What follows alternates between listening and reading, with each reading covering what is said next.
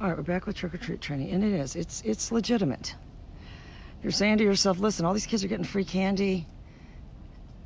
You know, either if your kids are grown or you don't have any kids, and you're saying, where does that leave me? Where's my free candy? Then the idea, you go online and you see Kelly's thing. If you said, what are we going to need? A costume for your pet. This is Mr. Finnegan's costume. If you said, does he wear it? Not really. And what you're going to need is a little trick-or-treat bucket. And I'm going to tell you, I mean, it's kind of freaking me out. I bought this the other day.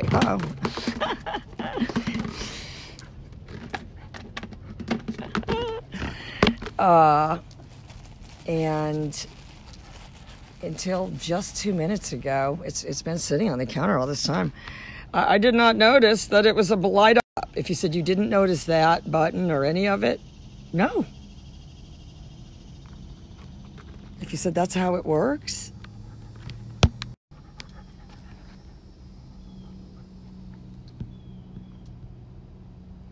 if you said you unplug that wire,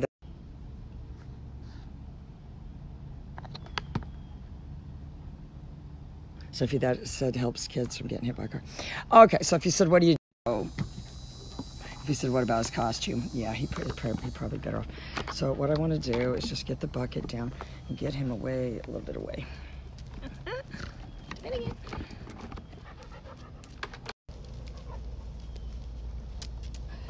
That's his default down.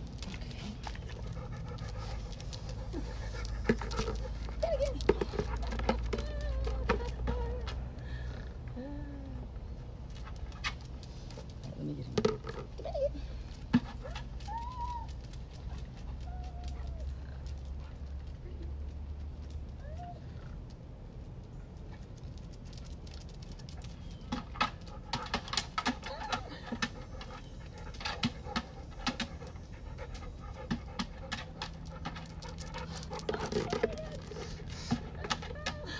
Oh, he's so cute. He doesn't just do it now, he does a dance beforehand. I'll do the costume too.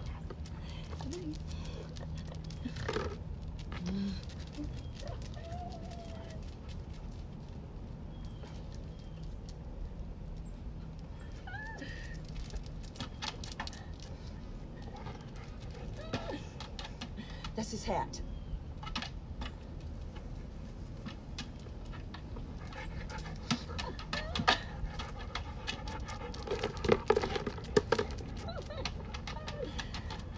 He's the cutest ever. Anyway, that's how you do it. Pretty soon your dog's getting free candy for you. And I just got fake candy.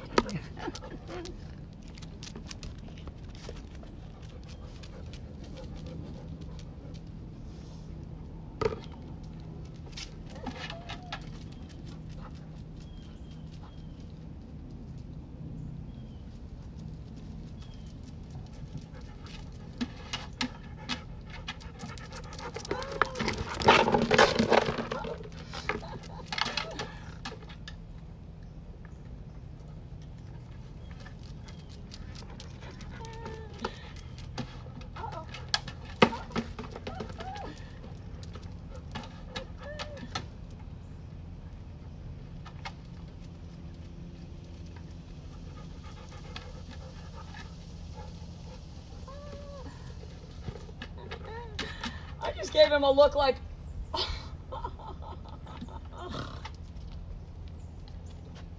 anyway, I'll be right back.